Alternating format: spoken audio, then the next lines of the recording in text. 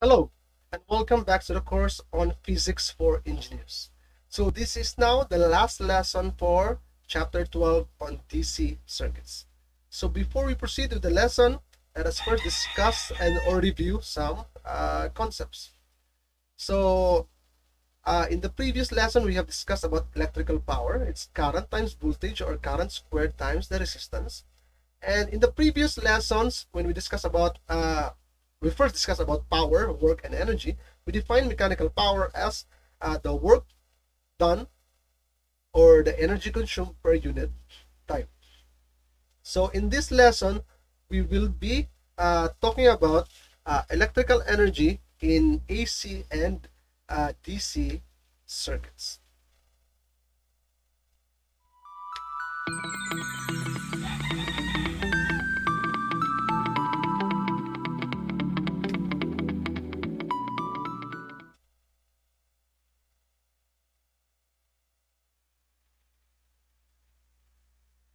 So electrical power is just the amount of electrical energy, say we designate it as E, used per unit time, or the electrical work done per unit time. So the work is just basically energy consumed or energy spent in doing that work per unit time.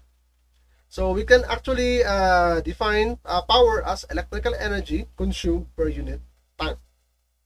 And from here, we see that electrical energy is just power times time.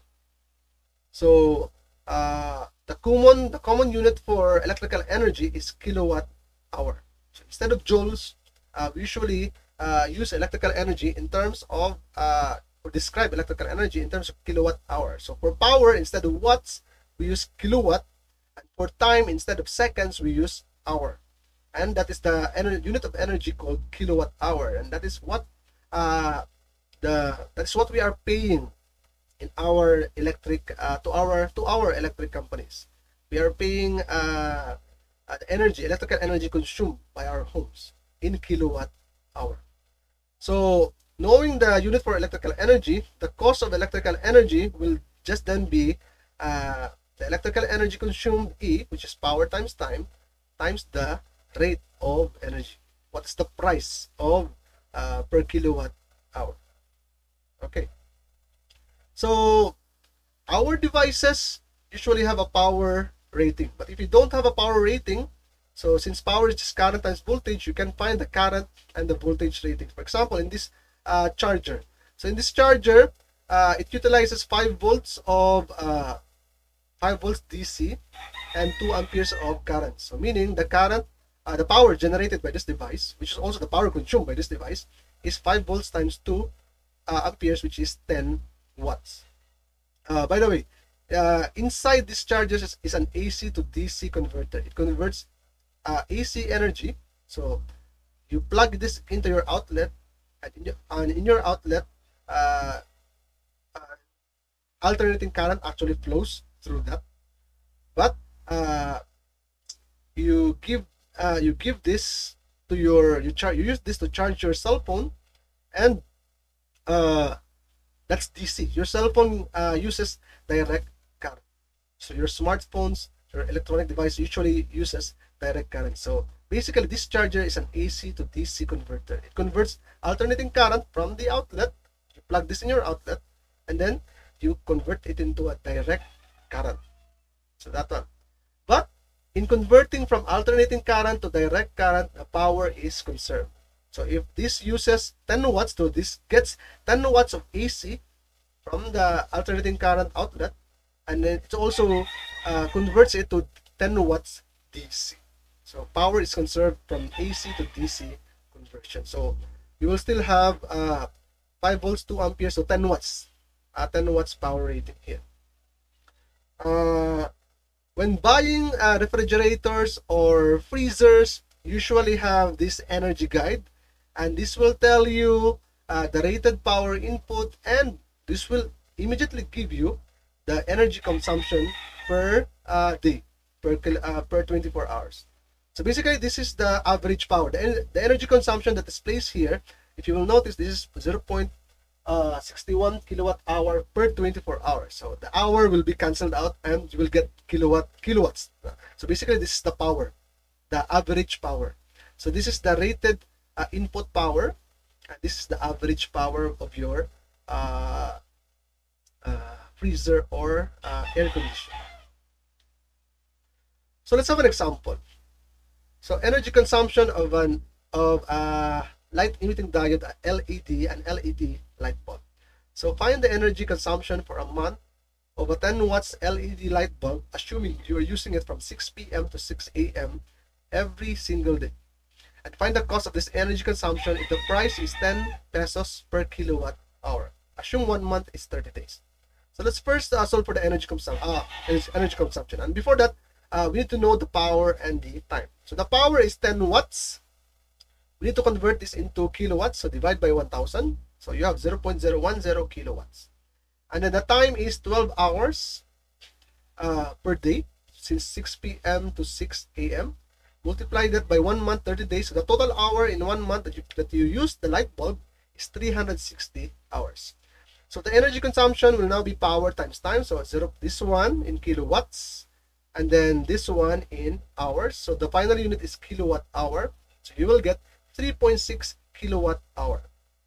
So to solve for the cost is just the energy consumption times the rate. So 3.6 kilowatt hour times the rate is 10 pesos per kilowatt hour. So kilowatt hour will cancel out, and you will get 36 pesos. So basically, the monthly cost of operating a 10 watts LED bulb for 12 hours a day is just 36 pesos. So that's very energy efficient. So LED bulbs are actually very energy efficient if you compare it to the old fluorescent or incandescent bulbs.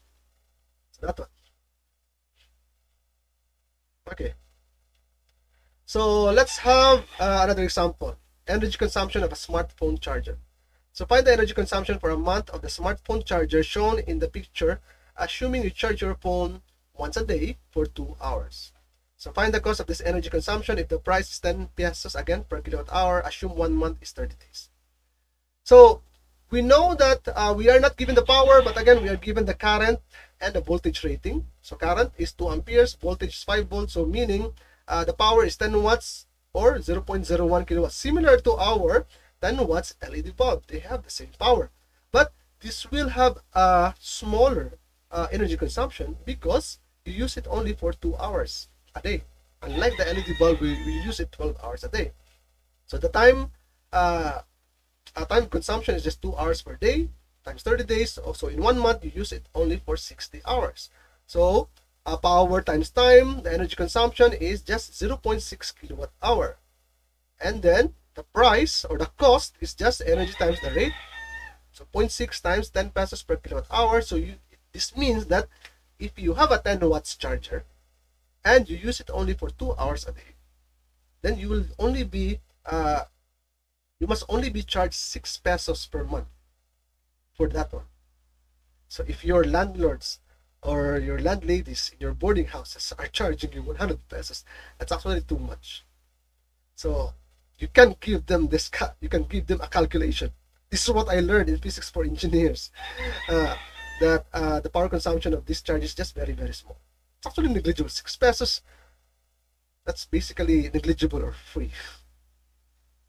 So don't be fooled by your landlords if they're charging too much fees for your smartphones or even other electronics and appliances, because you can now actually calculate how much energy is consumed by your device. So let's have another example. So this is a refrigerator. So this refrigerator has a rated power input of 71 watts, but its energy consumption is only 0.61 kilowatt hour per 24 hours. So basically this is the average power here. So assuming the cost of energy is 10 pesos per kilowatt hour, what is the energy consumption for a month and the cost of this energy for 1 month? So the cost of energy, we will not use the usual power times time, since we are now given the energy consumption per day. It's 0.61 kilowatt hour per 24 hours or per day. Multiply that by 30 days, so meaning the full consumption of this, I don't know if this is an air conditioner or refrigerator, but the total consumption of this in 1 month, energy consumption, is 18.3 kilowatt hour. So Meaning the cost is just 18.3 kilowatt hour times 10 pesos per kilowatt hour. You get 183 pesos. So an air conditioner or a refrigerator, I think this is a refrigerator. A refrigerator which for 1 month is 1 month energy consumption will only cost you 183 pesos. That's very efficient. So usually this is what we call the energy efficiency factor. The higher the number, the higher the efficiency. So meaning the more savings that you have. So modern refrigerators are now becoming more energy efficient actually, and they're also very smart. They can adjust their power to minimum value, or they can turn themselves off whenever it reaches the desired temperature. So that's actually what happens here. So even though the rated power input is 71 watts when it's operating, but when it's cold enough, the refrigerator will shut itself, will turn off the power, 0 watts. That is why this is the average power. So that's how devices are becoming smart right now. Even your cell phone, even your smartphone chargers, they're also smart. So when you reach full charge, sometimes they already cut off the power, or maybe maintain the power to a very minimal value, negligible value. So basically, our devices are becoming more and more efficient. Okay. So that's it. That's the end of this lesson, and it's basically the end of this chapter on DC circuit. So I hope you have learned something, and I will see you again in the next chapters. So see you soon.